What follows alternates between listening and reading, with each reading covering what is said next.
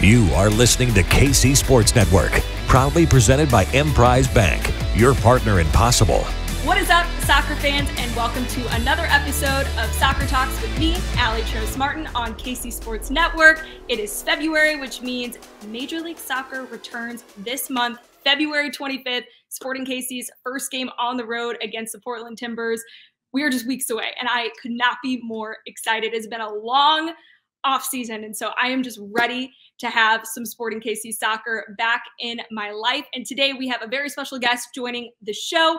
Center back Kortne Ford is joining us live from Arizona, where Sporting Kansas City currently is and has been for the last few weeks for their preseason. So he joins us to talk about his preparations going into 2023. We talk about some stuff that happened last season with the suspension, his goals for this upcoming year, and a whole lot more. So get ready for that interview. As always, we are presented by our friends at Emprise Bank. You can open an account with Emprise Bank in less than 5 minutes. The savings just start there, though. Emprise is a trusted partner with a variety of products and services to help you achieve all of your goals.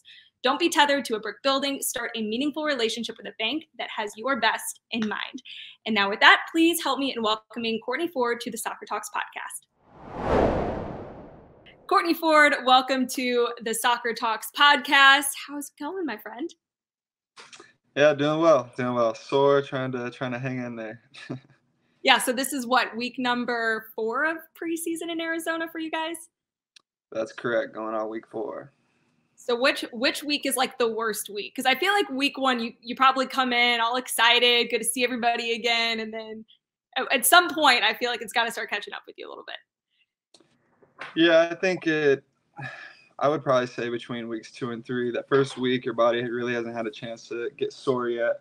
But yeah, going on the second, third week, all the fatigue starts to catch up, especially after all the two-a-days. So, but hopefully after this first month, and after we get a chance to go back and have a couple days off in KC, we'll be doing better. So how's the team been looking? How are you feeling? What's kind of been the vibe of preseason so far ahead of the 2023 season? Yeah, team looks great. Just really trying to apply those tactical pieces that, the coaching staff wants us to, apply in our game. So that's been good on that end. And the other piece is just, getting the physical component down. So I know we're all sore, brutally sore, but I think that's the point of it, right? We're going to be a little bit overtrained so that when the season comes around, our bodies are ready to go 90 plus minutes. Well, and especially this year where you add the Leagues Cup in, there's going to be just so many more games and a lot of great competitions this year as well. Just what's a lot of change ahead of this 2023 season, right? I mean, you've got the new deal with Apple TV and MLS Season Pass. You've got, this new competition with the Leagues Cup coming in. I just feel like this is a very transitional time in Major League Soccer. What are some of your thoughts on that as someone who's been in the league for a few years now?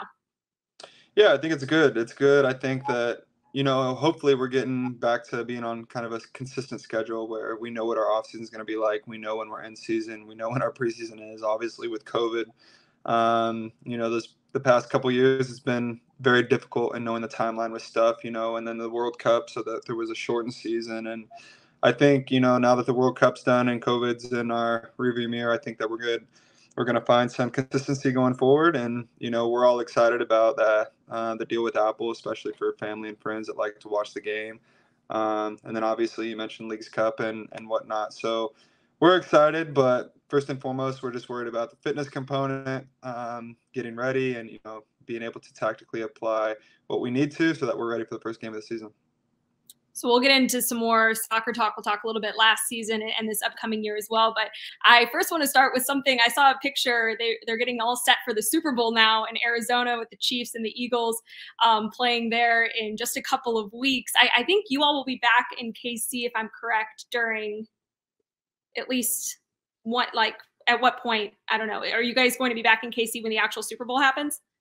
Yes, we'll be back then. So that's actually why we got to do the room change. We have the Kansas City Chiefs coming in, and obviously they're doing all this stuff for them. It looks pretty cool around here. But yeah, no, we'll be back in Kansas City that week during the Super Bowl. I'm sure it's going to be pretty chaotic here in Scottsdale. Oh my gosh, I can imagine. So for you, having grown up in Kansas, did you grow up a big Chiefs fan? Yeah, huge Chiefs fan. Unfortunately, they weren't very good then. I ended up making my move to Colorado in 2009. So the whole time I was rooting for the Chiefs as a kid, we weren't very good. But it is cool, that they're doing really well and have for the past few years, and it's nice to be a supporter of a back in hometown and a team that's actually performing well. So it's really fun. And I know that you played football as a kid, right? Like you were kind of a multi-sport athlete. Yes, I definitely was. Played the top five, the football, basketball, hockey, baseball, and soccer. But yeah, I played football up until about high school. So. Okay, what was your position? I was a running back. I was Really? still the age that I was just faster than everybody else and could just run around the outside. But eventually it came a point where, everybody else was bigger and stronger, and I wasn't trying to get hit all the time. So I had to choose wisely the sport that I carried on into high school. Yeah, running back's kind of one of those, like, you're putting yourself into the fire, like, every single time you make a run through some of those alignment. It's pretty tough. You do strike me as someone, though, I was maybe going to guess quarterback, but I don't know. I feel like you've got, like, the right height. I don't know how the hand-eye coordination is. Obviously, you're a soccer player, so the feet are good, but. Yeah, I never was a quarterback. Never. A little bit wide receiver, a little bit of running back, but I probably didn't have the physique of a quarterback, whatever it needed to be at that age. I wasn't as tall, scrawny little guy, so I probably wasn't cut out to be a quarterback. Which is hard to like imagine. I guess like at what point did you really start to like feel as though because I feel like every young athlete kind of deals with this, right? Like you either start out, like I was always like the smallest kid, and so I was always like physically outmatched by people. At what point did you start to feel like, okay, I am like developing into like the kind of athlete that could go on and play professional? Yeah, I'd probably say college. They're coming up in the Colorado Rapids Academy. They offered me a contract out of high school, and I was very insecure about it. I was really skinny, probably same height, 6'2", and maybe like 155 pounds, and I just didn't feel like I would be able to go and compete with all these men in the league. So that was a big reason of the decision that I made to go to college. The plan was just for a year, but I'm happy I did it. But I'd probably say, I put on 28 pounds my freshman year of college. So coming out of that, I felt like I was physically ready to go ahead and compete at the next level. But yeah, so I'd probably say around, that 19, 20 years old. So when did you start to overcome some of that insecurity or feeling like, oh my gosh, like, can I do this? Because I can imagine, especially being so young with such a big opportunity in front of you, like those are like some pretty complex, situations, but also like emotions that you're dealing with as well. Yeah, no, for sure. I think it's one of those things that kind of built, my whole childhood. I was always, for the most part, I was taller than everybody else, but I was also really skinny, and it was definitely a big insecurity. I didn't want to go in the weight room in middle school and high school with everybody else. I wanted to lift on my own time. So it's a big thing that I think a lot of people have to overcome. Genetics are genetics, and you're either super scrawny and skinny as a kid, or you have those good genes. And I was just one of the skinnier guys, and so I'd obviously get in the weight room that first year out of high school and build that confidence. And then once I saw that I was able to put on weight, get in the weight room, eat more, that gave me a lot of confidence and ultimately helped my decision of, signing early out of college. What was like your first, like what was like the most memorable, like your first professional training session? Like, do you have a memory that stands out where you're just like, all right, whoa, we're playing with the big kids now? Yeah, I think I was 16 years old, and obviously I wasn't a pro yet, but I was still training with the first team there in Colorado. And Oscar Pereira was the coach at that time, and I remember coming in. I was extremely nervous, and we were doing a possession drill, and I like completed my first pass. And after that first pass, I was like, all right, I can do this. But nonetheless, it still didn't help any of the nerves of going to train with those guys, at 16 years old. But I do have a very specific moment that I remember going to those sessions and the feeling that was in my body and whatnot. Because you're excited, you feel really good, especially 16 years old. You think you're so cool. It's awesome. It's a big accomplishment. But then at the same time, you have to go and you have to perform well if you want to have a second chance at that. So now when you see kids getting those same opportunities that you did at one point, you know, being with Sporting KC, and you see some of those young kids on the field. Like, how do you kind of, what's your philosophy when it comes to like how you want to make an impression to those kids or interact with them when they do get those opportunities on the field? Yeah, I think, you know, first things first, you just try to kind of understand where their head's at. You know, everybody's raised differently. There's some parents that want kids to go straight to college, get a degree. There's other parents that want their kids to go pro. So you just kind of have to pick their brain and kind of see where their head's at. You know, some guys are like, oh, I want to sign. And then you have, you know, a different set of advice that you would give them for those kids that just want to hop right in. And then you have kids that know that they want to go to college, and then that's a completely other thing, you know, where you're talking to them about, you know, the confidence piece, the lifting, the eating, because most kids, you know, coming in to train with us early could all use some weight, right? The physique, the physical component is a big part of it. So it's just a different conversation depending on kind of what their goals are around the situation. So speaking of, you know, preseason, getting ready for the 2023 season, how would you kind of assess where the team's at right now? Team chemistry, just like excitement level within the group for the upcoming year. I know that some moves have been made, some made, you know, in season last year with players like William Agata and Eric Tommy coming into the mix, and then some off-season moves as well. Just kind of how's the group gelling together right now? Yeah, no, collectively the group is awesome. It's really good. We have really good team chemistry. You know, on our off days, we're all doing stuff together. And we're definitely all hanging in there together. You know, we're all physically sore. And that's definitely something that we can all relate to. And just, it's a big reminder to each other that's like, all right, we're supposed to be sore. It's all right. We can get through this. But from the tactical side of it, you know, everything is great. Everything's gone as planned. You know, we're really hitting the defensive organization first. And we figure if we handle, you know, our business on the defensive side, the attacking stuff will come. So early on in preseason, we've been hitting the defensive organization pretty hard. And for you, with this being your second year now with Sporting Kansas City, how much easier is that second preseason compared to the first one, where you're coming into a new team, you're trying to learn some of this stuff, and especially coming from Colorado where they played a bit of a different system as well? Yeah, I would probably argue that it's actually been more difficult for me personally. You know, I think it's just different for everybody. You know, my first year coming back right out injury, you know, my goal was, you know, be fit, stay healthy, just make it through the year healthy. That was kind of my mindset going forward. It wasn't about a starting position early on. And I think this year, that's the goal that I had set out for myself. You know, I really wanted to push the fitness in the off season so that wasn't something that I had to worry about coming into preseason, and I could just worry about developing. And that's definitely been a battle. I think, you know, it's hard to develop in the areas that you want to when you're so physically sore. But for me personally, I'm just trying to be in a position where I can compete for a starting spot, which is very different than my mindset going in last year. So I think that we're in a good spot, and just try to stay mentally strong and keep fighting for a spot.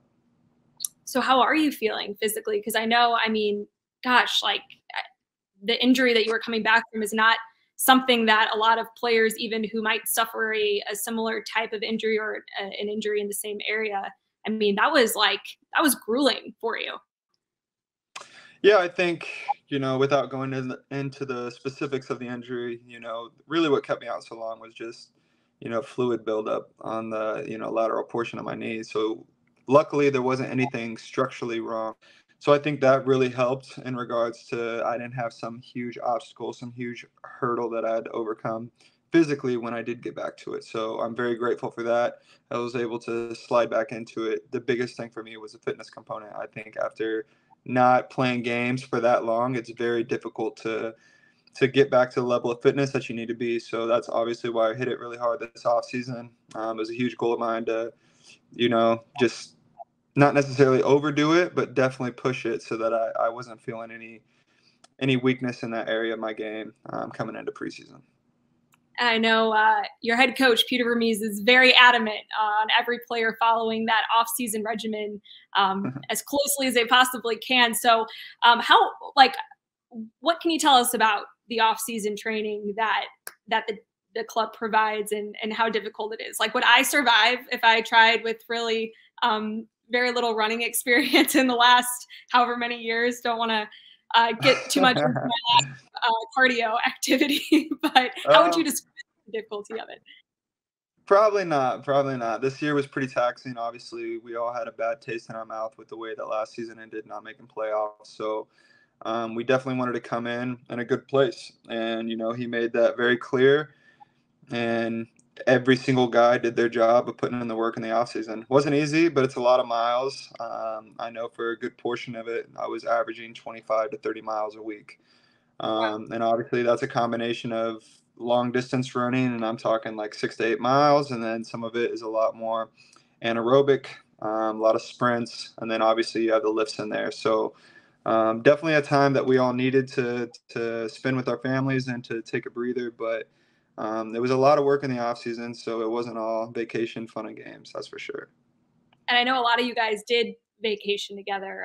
Barcelona, I think, was on the itinerary. Were you in Barcelona?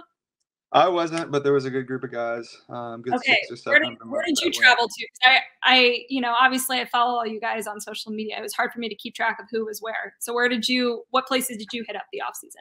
Yeah, we went to Playa del Carmen. So me, my girlfriend, and then Kyrie, and then a couple family friends. So yeah, we went to Playa. We spent some time in Cancun, spent some time in Tulum. We were there for about a week, so that was nice. And then me, my girlfriend, and her family, we also spent some time in St. John. So just very different vacations. We did a lot of nice dinners, a lot of fishing in Cancun, and then St. John was more R&R, more relaxation, sitting by the pool and whatnot. So it's definitely important to mix up those vacations for sure. For sure. Well, I know it's great to hear that you had such a great off season, and it was great to see you getting back on the field and making a big impact for this team on the defensive side. I know just about everybody, like, knowing your story and the kind of guy that you are off the field, just easy to root for you, just and your success given all the adversity that you've overcome. And I know last season was also hard because of the suspension that occurred, and something that was really tough on you. Just now that you're months removed from that, you've got this new season ahead, kind of clean slate. When you look back on that time, what was that like for you, and what's kind of been your mindset around just that experience and kind of what went down? Yeah, I mean, I still have a bad taste in my mouth about that. Obviously, I understand that it happens to a lot of athletes. It's an easy mistake, to happen, but nonetheless, I just had big goals set out for last season. Once I started playing a good string of games, I really, saw comments about, comeback player of the year, blah, blah, blah. And I really felt like I was on pace to do that. So it sucks to be derailed by, something that, you were trying to do the right thing. And I think that's the worst thing is, if you're trying to do wrong, play the system, blah, blah, blah. You just kind of have to own it and move on with it. But I think the thing that hurts most is when you try to do the right thing and it doesn't pay off. And that was definitely the situation for me. Trying to do the right thing in the off season, no team. And it was just one of those things that pretty unlucky, and it came back to bite me. So I definitely have a bad taste in my mouth. Since that's happened, it's just been all the focus has been on this season and performance in games. So I arguably have had a very long off season because as soon as that suspension started, that's where I did make it back for the past couple games, but that's when I saw my off season started. So this whole fitness program that I've been on has been basically since that suspension has happened. So I've been at it for a while. Like I said, really bad taste in my mouth, and I'm just going to let that fuel me going into this season. When you did, kind of get back with your teammates and everything, just kind of what was there, how did they support you through that? What was kind of the relationship like with the guys on the team just when all of that news kind of came out? Yeah, I think, I obviously went to the team early on, way before anything came out, and I just let them know what was going on, and they were all very supportive then. But I think the thing that stood out to me is actually when I came back. Actually, Willie and Eric Tommy, they joined the team when I was already on suspension, so I hadn't met them. And when I came back from suspension, they both pulled me aside and, they said, hey, like, we've heard your story and the way that you come to train every day. It's really impressive.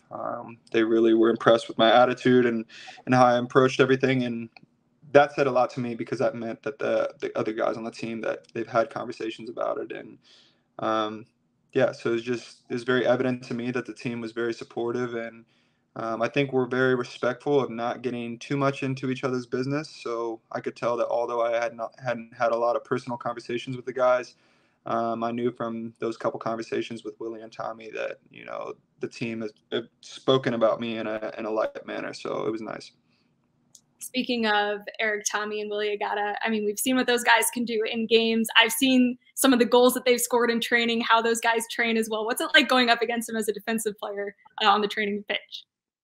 Yeah, no, me and Willie actually joke about it quite often, but we love it. We love it because I think of myself as a pretty physical, athletic center back, and obviously he's a physical specimen himself. So we really do go back and forth. We're at it every day that we're not on the same team. So it's kind of getting to a point when we're on the same team where we're like, hey, we're not getting kicked today. We're not kicking each other today. So it's kind of a joke. But when we're on different teams, we definitely go at each other. And Eric Tommy is just unbelievable on the ball. He's very fit. He's just a good professional. So it's just nice to be able to have him and see how he approaches the game. Is there anything else that's kind of stood out to you in preseason training? Just anything about the group that makes you really excited for this 2023 season and what the team can bring?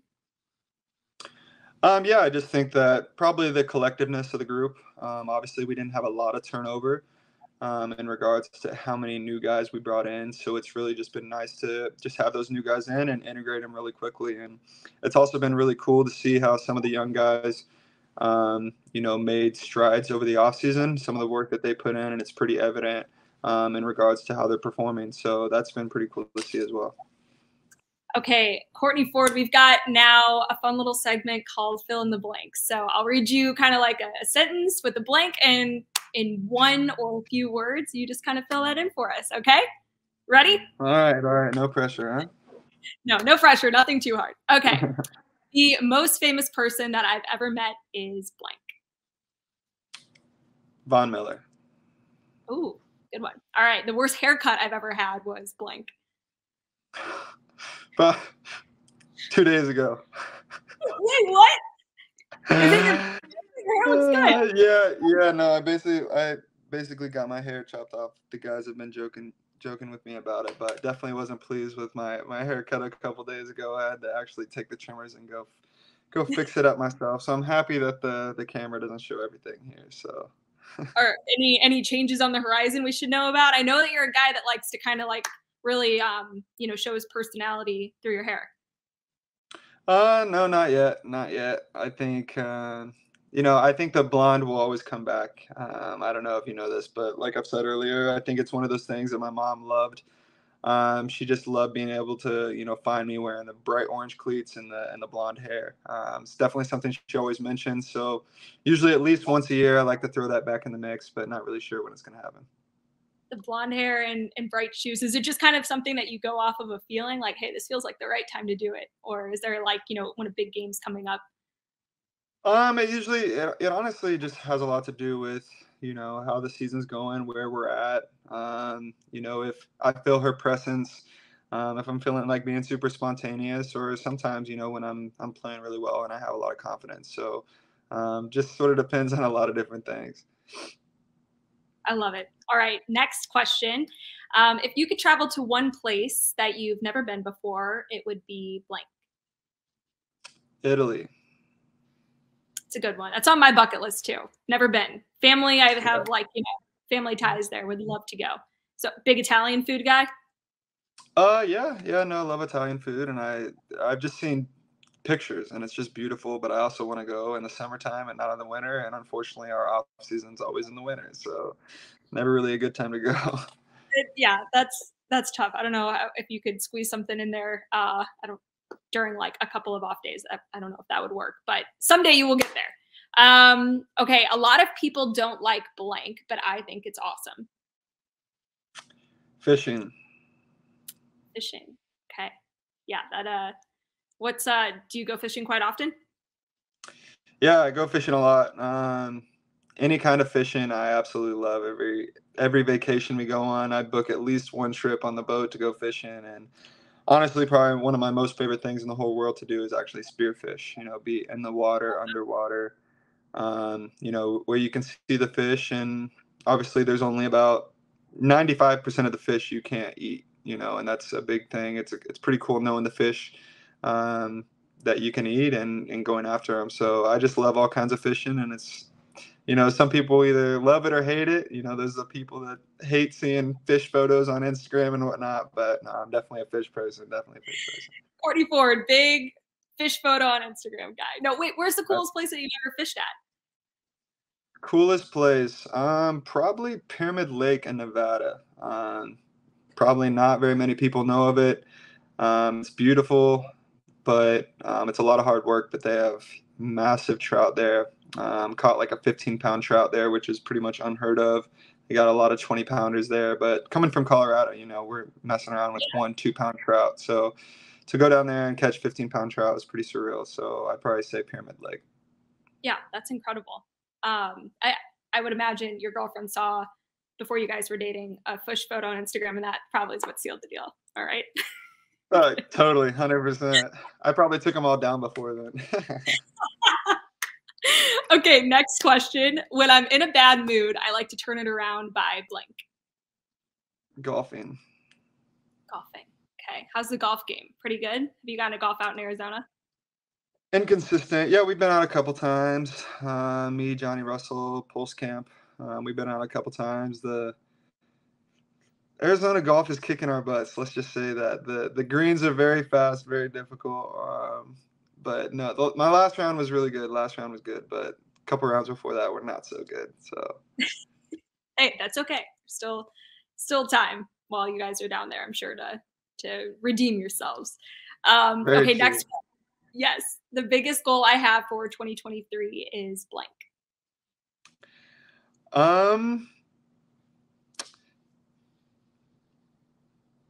I would say health, and it's a combination. I would say health, starting the majority of the games, and then playoffs. So kind of different goals for me personally, and different team goals for sure. Love it. Okay, least favorite attacking player to go up against in training is blank. Willie. You're not going to shy away from any competition though, but I'm definitely not, but definitely Willie, just because you don't know when you're gonna get absolutely blasted off the ball or something. Or in Peter's case, get jumped on after a goal. So Very true. Very true. Okay, next one. My favorite athlete in the world is blank. Ooh, tough one. Favorite athlete in the world. I probably have to say Kobe Bryant. Yeah, wasn't a huge fan of him growing up. Just a lot of stuff in the news, accusations, and then you know, I really started diving in and doing some research and watching some documentaries on him and how he dealt with everything. That was actually prior to him passing away, but definitely dove into it after he passed away as well, and learned a lot about him and a lot of the adversity that he had to overcome, even being, you know, the best of the best. So I probably learned the most from him mentally. I love it. All right, last one. Something I do every game day is blank. Like a superstition or just like a pregame ritual. A lot of pregame rituals, nothing that I would brag about. That's a tough one. Probably pray. Probably pray in the stall, in the bathroom. Very consistent. Make sure that I get my prayer in. But yeah, I would say pray. That's a big one for me. Hey, I do that before I even like broadcast. I know it's just like a nice way to like see yourself and get ready for the task at hand. Not that I'm going out and actually having to compete, but calming the nerves. Awesome. Right. Well, hey, thank you so much for taking the time. It's been great having you on the show. Looking forward to watching you and the team here in just a couple of weeks. The season kicks off. I know going on the road to Portland is a big one that you guys have circled on the calendar just after last season. I've heard Johnny talk about it, and I know it's a big one for you guys. Yeah, huge. And that's all we're focused on as of now. That's it. Awesome. Well, looking forward to it and big things ahead for the team and for you in 2023. Thanks so much for joining the show, and have a great rest of your preseason as well. Thank you. Thank you. Thank you for having me. I appreciate it. If you enjoyed this episode of Soccer Talks with me, Allie Trost-Martin, and our special guest, Kortne Ford of Sporting Kansas City, then be sure to subscribe to the KCSN Soccer channel on YouTube or wherever you get your podcasts. Thanks for watching and have a good rest of your day.